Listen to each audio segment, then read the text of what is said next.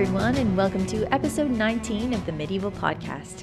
I'm Danièle Sobehrad, also known as the 5-Minute Medievalist. During the medieval period, there was a lot of interest in writing down what was going on in the world for the sake of future generations. Scores of chronicles have survived from the Middle Ages, and they form a lot of what we know about it. With this wealth of material, you'd think it would be pretty straightforward to put together a picture of what happened, but there's one slightly massive problem with that, and that is that medieval people didn't approach history the way we do today. This week, I invited Dr. Lane Sobehrad to speak with me about medieval chronicles, especially that of Thomas of Eccleston, who he'll introduce us to in a minute. Lane is the program manager in the Department of Education at Texas Tech University, and his work focuses mainly on chronicles, although more recently Lane has been involved in finding ways for modern historians to share the past with our own future generations through the Texas Medieval Association. Here's our conversation on Thomas of Eccleston, what medieval people thought they should include in their history books, and how today's historians can help out tomorrow's through outreach. Thanks, Lane, for joining me to talk about medieval chronicles today. I am so happy to have you here. So thank you very much for inviting me. I always appreciate talking to a more general and public audience about these sort of things. Students are wonderful, but I know there's a lot more people out there that are interested in medieval topics. So you were just at the International Congress on Medieval Studies, and you're talking about Thomas of Eccleston's chronicles. And I thought we should talk more about chronicles, how they're built, and what some of the problems are with them. So let's work with Thomas today. Who was Thomas of Eccleston? So he was a Franciscan friar. We call them the Brothers Minor, or the Friars Minor, excuse me. And they came to England in 1224, according to Eccleston's Chronicle. Now, the Franciscans were a mendicant order.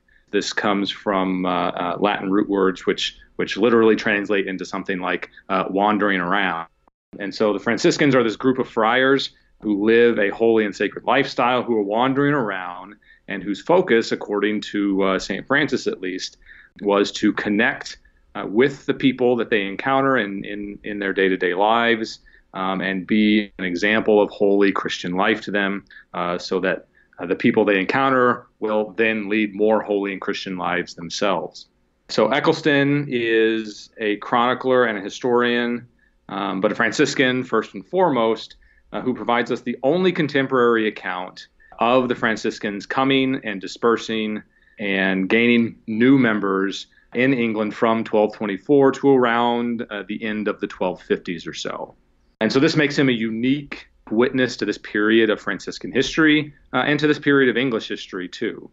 He takes a decidedly, as you might guess, a pro-Franciscan kind of view of them coming to England. If we look at other chronicles and histories of the time, the Benedictines and Cistercians, who had already been there for a while, were not so keen on this new religious order coming in and encroaching on some of their territory. So what my paper talked about at the International Medieval Congress this year was an evaluation of Thomas of Eccleston's Chronicle. And this is a general treatment because, as far as I can tell, Eccleston has not had a lot of research done about him or his work.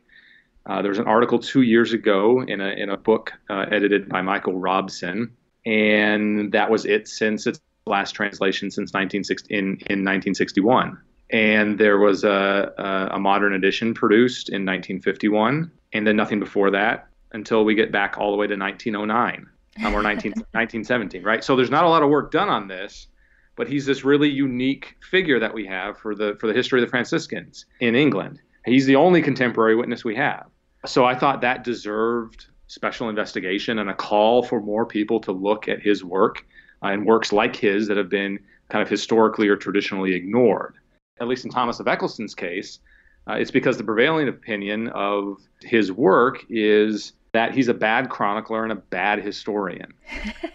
My first problem with this is that our modern sensibilities of what we think history or a recounting of the past should be built like is different than we see in the Middle Ages. Thomas of Eccleston is no exception.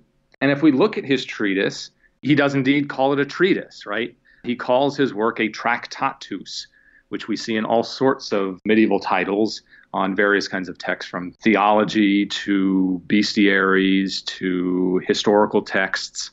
and all sorts of things. So Tractatus is a word that everybody knows. And Thomas was educated at Oxford, and he lived in London for a while. And so he was educated. And so more traditional words we would associate with historical works, like chronica or historia, were known to him. But this is not what he chooses for his work. He chooses Tractatus instead. And so, at least for me, this is a pretty clear indicator that if modern historians are looking at this thing like a chronicle or a history, we might be doing Thomas a disservice by using our kind of training as academics and our understanding of what a chronicle and a history should be, and placing that framework onto Thomas's work inappropriately, because this is a treatise, it's an account, it's a treatment. And so that's a much more general kind of framework we might be able to use for this. We're also frustrated by the fact that what we know about Thomas is what I've just told you. He tells us in his work that he went to Oxford and he lived in London and that he was a Franciscan. And that's it. That's all we got. And so that makes it difficult for modern historians too. And this may be another reason why nothing really has been done seriously on him or his work. Because when we look at modern translations or critical editions, usually the first 50 or 60 pages is a nice introduction where we learn who the author is, their place in a wider historical context, their historical milieu, and it gives us a starting point for looking at this particular text that the author produced. We have no such thing for Thomas of Eccleston.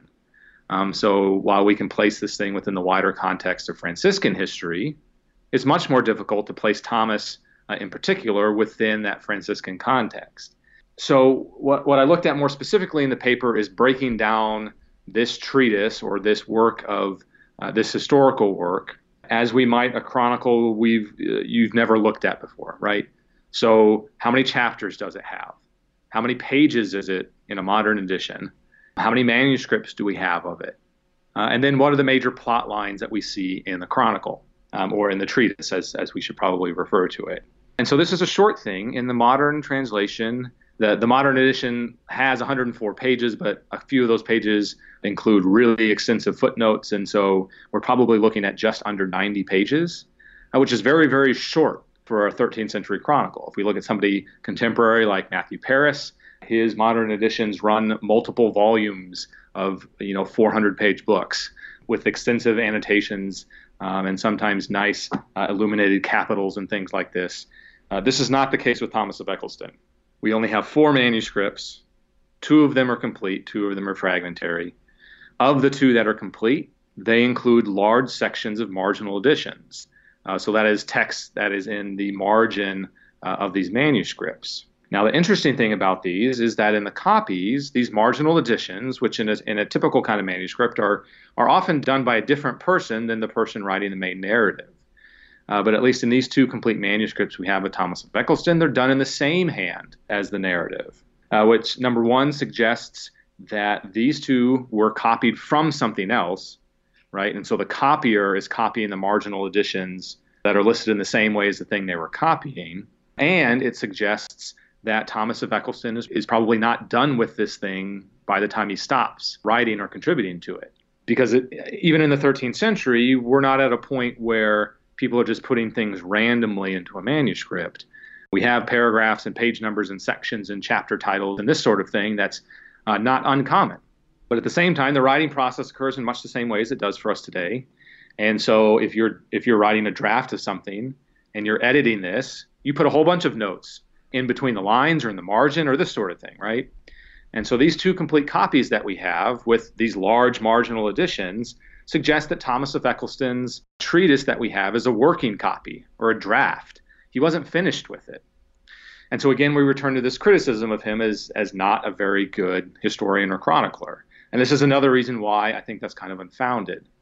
If this was indeed a working draft, I don't think any of us want to be judged on the first or second draft of something that we write before we submit it to publication or present it at a conference. It's going to look like a mess.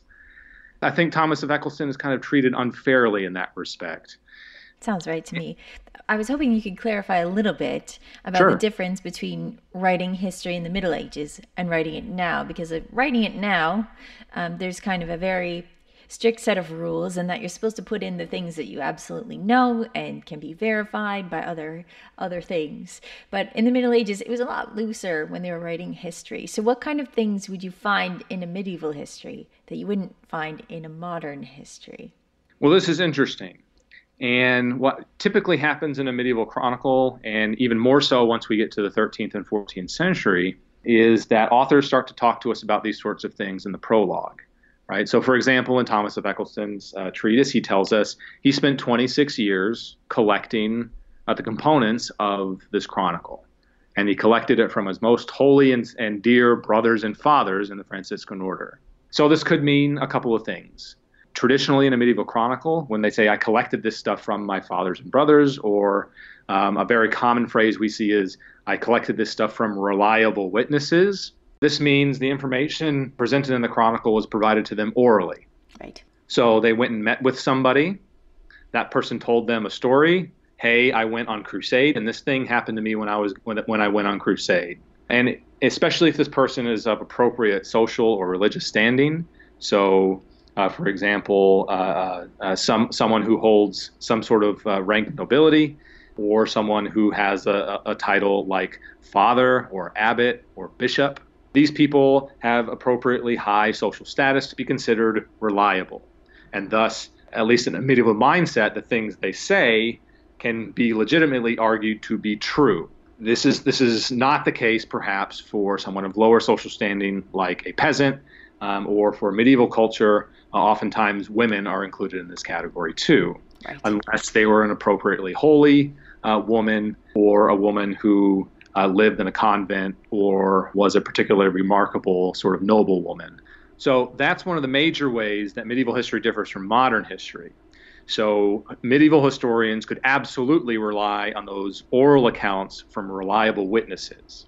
These days, we have oral historians who collect things like this, but there's a much more intensive kind of interview and survey process that involves formal data tools and survey methodologies and these sorts of things that medieval peoples did not use.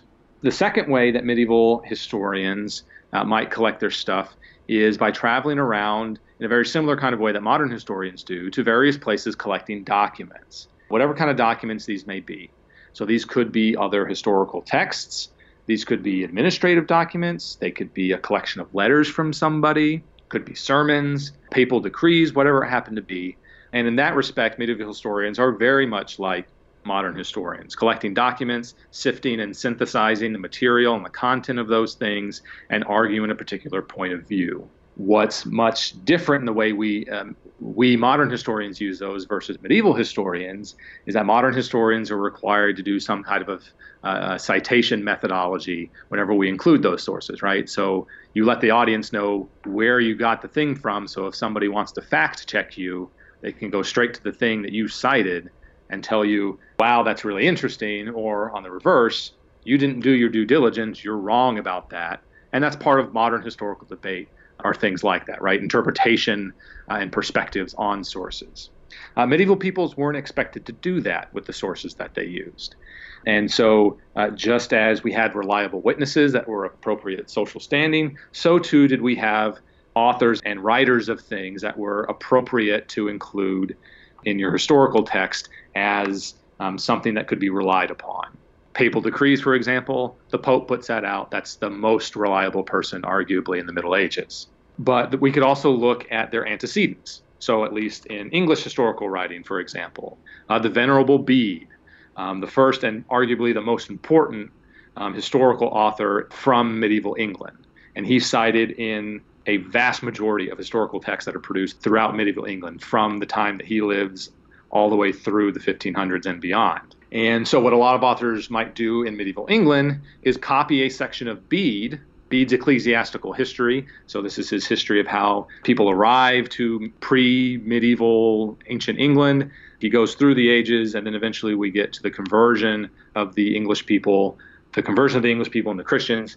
I'm getting a little off base here. That's okay. But the point of all of this is, if you're a person writing later in the Middle Ages, one way you can provide yourself some legitimacy is by putting Bede at the front of your text, because everybody knows that Bede is reliable and he writes the best history. And so if you can include Bede, your audience knows you have at least done a little bit of research on the best sort of person, and you've used them as a source. Now, there's one tangential point here, too, which is about plagiarism. Medieval peoples and historical writers in particular did not have the same views of plagiarism as we do in modern historical writing. And so, for example, if you're going to include Bede in your history work, that's a good and appropriate thing to do. And you just copy Bede word for word and say, here's what Bede says about this. Boom, whatever it is you want to copy from him. And oftentimes we don't even see references to Bede, but the words are still copied verbatim. And that makes it very easy for us modern historians to go, oh, that chunk is from Bede. They copied it word for word. So if we come back to Thomas for a minute, Thomas includes a lot of things that would never be in a modern history, at least not one that would be, passed through the academy. And that is that medieval chroniclers and historians, they exaggerated a lot of things, especially numbers, but they also included things that we would call supernatural now. And when you were looking through Thomas of Eccleston, you saw that there are actually quite a lot of supernatural or miraculous events. And that is another thing that kind of has damaged his credibility in the modern world. Is that right? Absolutely. So one of the major critiques of Thomas is that he includes too much supernatural stuff. And thus, these are not facts that we can verify or compare to other records that we have extant from the medieval past. Because it's things, like a devil appearing and saying, I'm going to try and tempt the Franciscans by giving them money and women.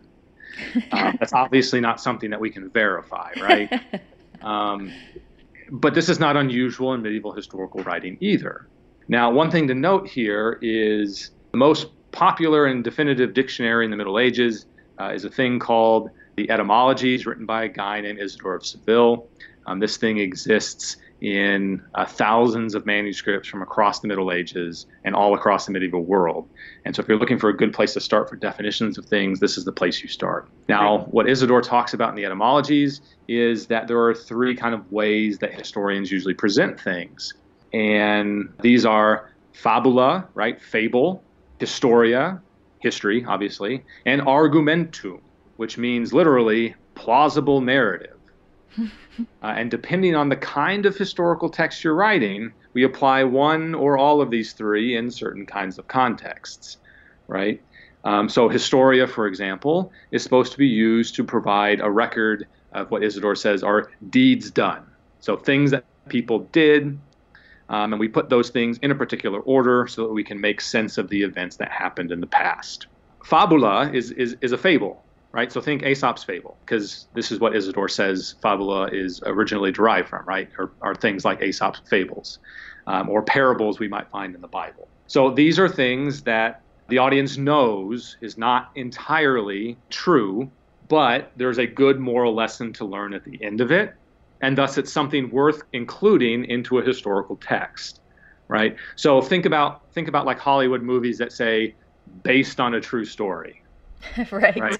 So this is the sort of thing that fabula is. But fabula also can include some supernatural events, right? So talking animals, or somebody miraculously surviving a fire, or a saint's body who has been buried for 50 years, but they dig him up to move him to somewhere that's a little fancier, and they find his body uncorrupted, right, and sweet smelling. So these are the sorts of things we might include in fabula, and argumentum is in between those two. So real enough to sound like it could be historia, but with elements that are I don't want to say silly enough, but questionable enough that they probably didn't happen, right? And so troop numbers are often something we could probably label as a component of argumentum, right? So when we read accounts of Crusader armies, right? And so somebody had 20,000 cavalry units. That is way too large of a number.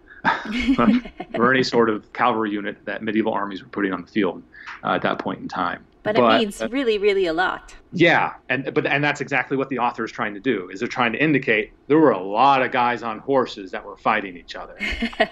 And so we see similar types of things in Thomas of Eccleston.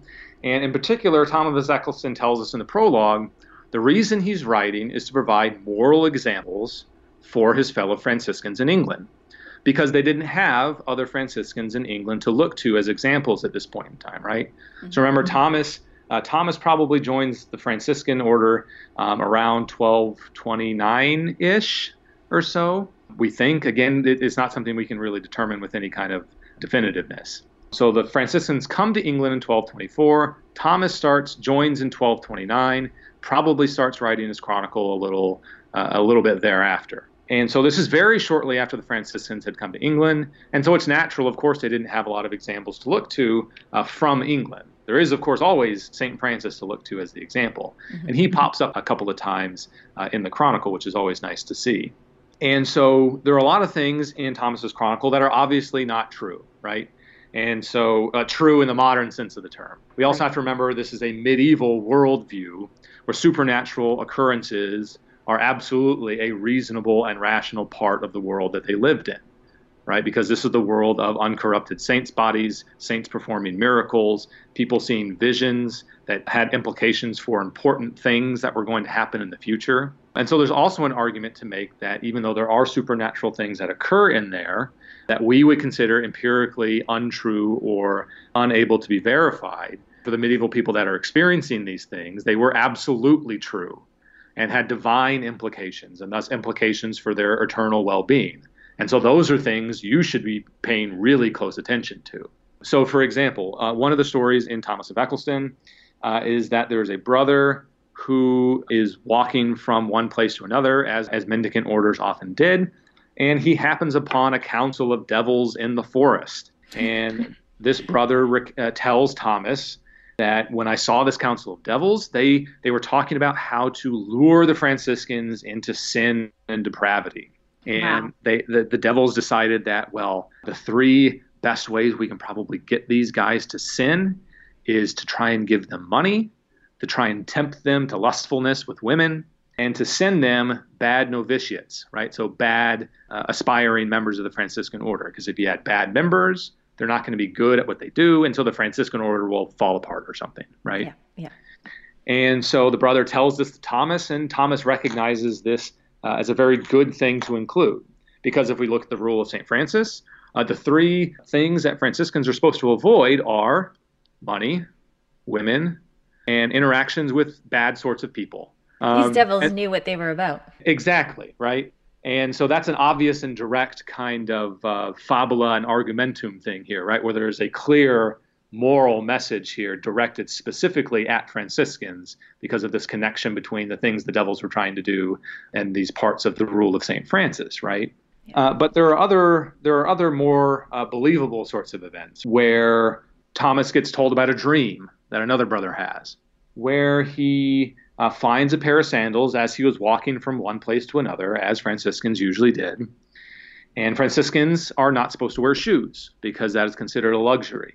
And they are supposed to be living a life of poverty and asceticism, which means we eschew all sorts of luxury, including shoes.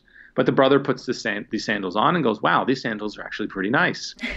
And so the brother goes to sleep that night, and he has a dream that he is set upon by robbers, and the robbers are about to kill him and take his stuff. When the brother pleads with the robbers in his dream, please don't kill me, I'm a Franciscan, right? Because killing holy people that live a vocation associated with the church, that's generally frowned upon, and you're going to end up in the place with fire and brimstone, right? Right. And the robbers say to the brother, well, you're no Franciscan, you're wearing sandals. And so the brother wakes up and immediately throws away his sandals and takes this as a divine message. As he should. And so this is something that could absolutely have happened. It's not unusual for people to have weird dreams about something. But what I want you to note here is that both Thomas and the brother in question associate this dream with some sort of divine communication. Mm-hmm. And so dreams are real in a sense to us as modern people, right? And all sorts of strange, we don't want to get too much into Miss Cleo territory, right? But we view dreams as real in a certain kind of sense, but know that these are our mind doing weird neurological things as we're sleeping. This was not the interpretation of people in the Middle Ages. Dreams had important information we needed to pay attention to. And so the moral lesson, of course, is that if you're going to be a good Franciscan, you need to make sure you avoid luxuries, even something as simple as sandals. And of course, this goes right in line with the proposed purpose of Thomas of Eccleston's chronicle. That is to provide good moral examples for his fellow Franciscans. Now, one final point I might make here is that one of the main reasons why Thomas of Eccleston's work is probably labeled a chronicle is that we see at the outset of a lot of medieval histories and chronicles, in the traditional sense, statements by the authors that their works are being created for a very similar purpose. So I write these things so that great and evil deeds are not lost to the obscurity of the past. Or as Augustine says, we must plumb the depths of infinite memory to find those things we should remember that help us live a better, more holy Christian life. And so this could include kings doing great things like winning some major victory for their people and for Christendom or something like this. Hagiography starts off in much the same way, where we're supposed to follow the example of the saints.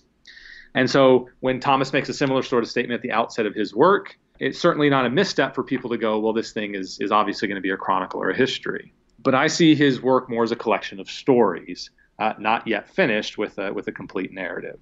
Right. And I think that's fair, and that it wouldn't be fair to apply our standards of history to the medieval past, because as you say, it is a totally different culture, and the expectations of what should be in there and what shouldn't are totally different. Absolutely. And it's one of the things that fascinates me about medieval history is trying to understand this drastically different view of how the world works and functions, and what we're allowed to do in it. And in the same vein, how these people try and craft their perspective of what happened in the past. So one of the things I investigate, for example, or have investigated, is how a Christian medieval Europe incorporates a non-Christian classical past. They knew people like Cicero, arguably the most famous Roman orator and writer. They include people like Aristotle and Plato and people from classical Greece and other parts of the classical world. But they don't mention things like God and Jesus and these sorts of things. And so for medieval peoples, how do we make those sorts of things make sense with stuff in the Bible? Right. So when Herodotus writes his history, which was known in the later Middle Ages, there's no mention of the creation story in the 7 days or Noah's Ark or these sorts of things. But we know that Herodotus has a reputation of being as being a very reliable witness. So how do we reconcile those things? And so we end up with very strange things. So for example, one of the papers that I listened to at the International Medieval Congress was talking about an early medieval chronicle addressing, or a 13th century chronicle that addressed the early history of medieval Spain. And it talks about the origins of the Spanish peoples. And what we see is Old Testament history, and then Hercules makes an appearance. Nice. Right? And if you know anything about Spain in the Middle Ages, you know it's beset by all sorts of conflict and consternation between different Spanish peoples and then between Christendom and the Muslim world. And this chronicler in particular attributes all of these bad things ultimately to Hercules, who came in and messed up the native inhabitants and the way they were living their life and set them down a bad path for the rest of history. Well, that's one I haven't heard before. Yeah, I hadn't either, which is why I found it so fascinating. It's interesting how they reconcile these things, as you say, and it's probably an entirely new podcast, which I need to get to. Before I let you go, though, you're working on bringing medieval history in a more cohesive way to students in K-12 across the United States, especially, and you're in Texas, so starting with Texas. So what are some of the ways you think that we can bring history better to the classrooms in K-12? Well, I have a couple of thoughts on this.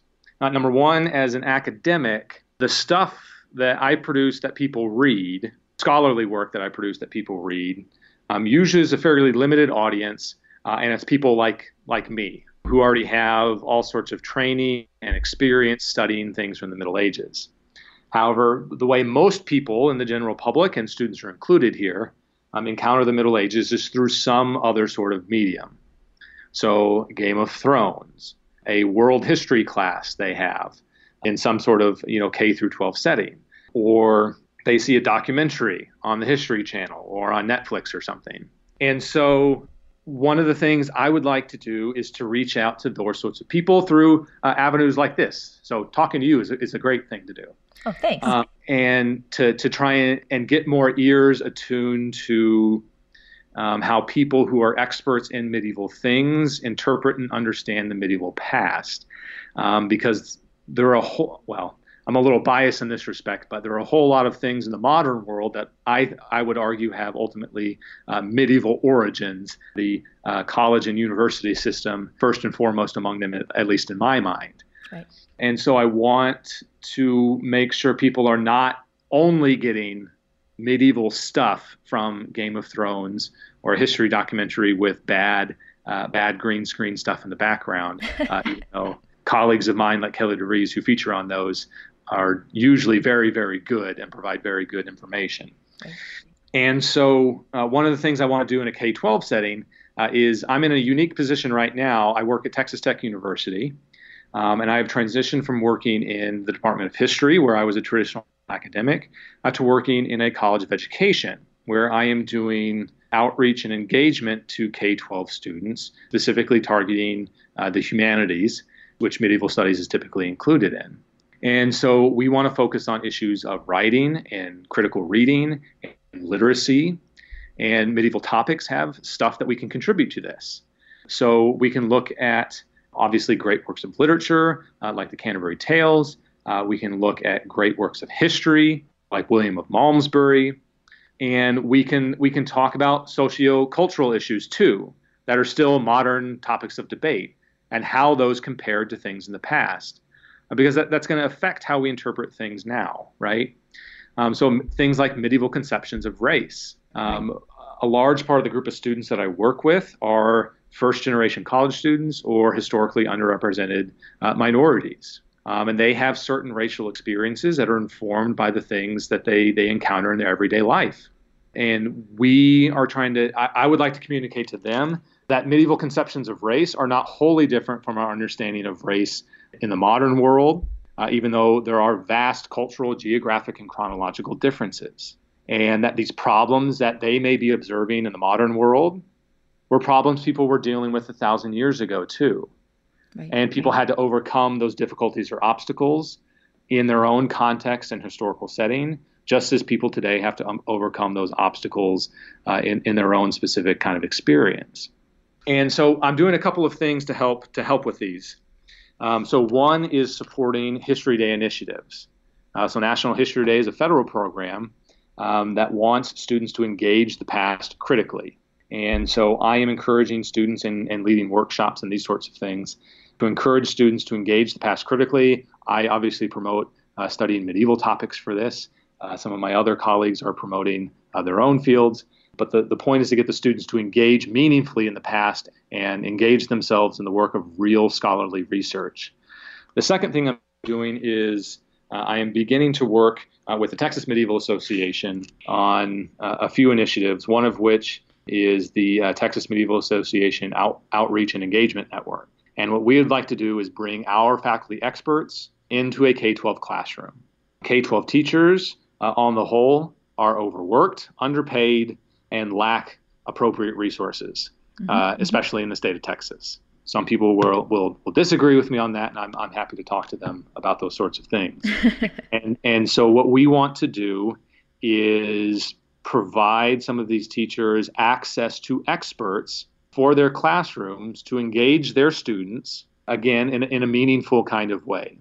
And so it is unreasonable to expect a 10th grade world history teacher to be an expert in every geographic, thematic, and chronological field. It is impossible. And so we want to provide our experts to these classrooms in as many ways as we can, so we can provide that expertise for them and help their students understand how the Middle Ages really was, rather than relying on a teacher who may not have that much expertise in the Middle Ages, and that doesn't have enough time or resources in order to become an expert in that field. And so we want to take some of the burden off of them for at least medieval subjects to help their classrooms out, whether that's through building lesson plans, whether that's through something like this where maybe we talk to a group of students digitally, or whether it's providing a collection of sources or academic resources for use in the classroom. Right. So if people want to get involved with this, not just in Texas, but across the United States or across the world, can they get in touch with you? Absolutely. If you go to texasmedieval.net, there is a contact form there. My email address, as well as the rest of the Texas Medieval Association Executive Committee, all of our email addresses are up there. And anyone can feel free to contact us about anything that we might be able to help them with. One of our goals is to try and build a community of scholarship, and that doesn't just mean academic work. That means students, that means K-12 teachers, that means public historians and public historical things, like what you're doing here with this podcast, and consulting with television shows or movies or helping construct museum exhibits, right? All of these things can potentially benefit from collaboration with traditional academics. And so we want to support those kinds of initiatives, because if we all can work together on these sorts of things, then that makes a more vibrant culture for everybody to participate in the modern age. I absolutely agree with you. And thank you for your work, Lane. This is going to be awesome. And I hope lots of people get in touch with you about it. Thank you so much for being here to talk to me about Thomas of Eccleston and Chronicles and kind of the future of history. Thank you so much. Absolutely. Feel free to again, get in contact with me anytime. If you want to contact somebody else in the Texas Medieval Association, please just let me know, and I can probably finagle that for you. But thank you so much for what you do. This is hopefully going to help some people, hopefully a lot of people, but I'll take one if it helps one person. I'm sure it will. Thank you. Okay, thank you, Danielle. As Lane said, if you want to get in touch with him or get involved in the outreach projects he's working on with the Texas Medieval Association, you can visit texasmedieval.net.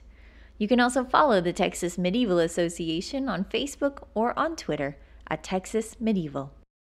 Before we go, here's Peter from medievalist.net. But before we talk about what's on the website, let's talk a little bit about our recent trip to the International Congress on Medieval Studies in Kalamazoo. So, Peter, did you have a good conference this week? Yeah, I did I had a pretty good conference. I gave a paper on battle speeches in Sverre Saga, which nobody hated, so that went well. And a lot of good papers I heard. Something about really one enjoyed about corruption with ferrymen in England. So that was kind of fun to listen in on. Anything for you that kind of stood out in the Congress? I went to a really great panel on leprosy, and that gave me some ideas for the podcast, and also talked to a lot of really great people that I'd like to bring on. So it's always a great time to go there and, catch up on what's going on. I think that you were really interested in what Cliff Rogers was doing this year, right? Oh, yeah. He's had kind of a research lab with some of his students at the military academy that he's at, and they did research on sieges in the 100 Years' War. So if you like, kind of figuring out how many sieges there were and who won them and who lost and perhaps why, that was really kind of pretty neat to kind of see all that kind of statistical evidence. So yeah, that was a lot of fun. So Kalamazoo is always a kind of a lot of fun for me. So yeah, it was a good time. Yep. So what have we got on the website then? Okay, well, the website, because we were at Kalamazoo, it was kind of a quiet week on the website, but there's a really nice piece by Minji Su looking at the new film about Tolkien. Nice. So it's not a review, but more kind of looking at some of the kind of things that are in there and kind of some of the medieval ideas that are in the that they can put in. We also have some news about Leonardo da Vinci, because it's the 500th year of his passing. And so he's making a lot of headlines right now, so there's kind of piece on that. Nice. Sounds good. Thanks, Peter. Thank you. Here on the podcast, we're all about medieval outreach, spreading the word as best we can across the internet, across the world. Your support and patronage on our Patreon page really help us with this work, so thank you to all those who have already signed up. On our long drive from Ontario to Kalamazoo and back this week, Peter and I were cooking up all sorts of ideas for new reward levels, so stay tuned. If you want to get involved, go to patreon.com/medievalists.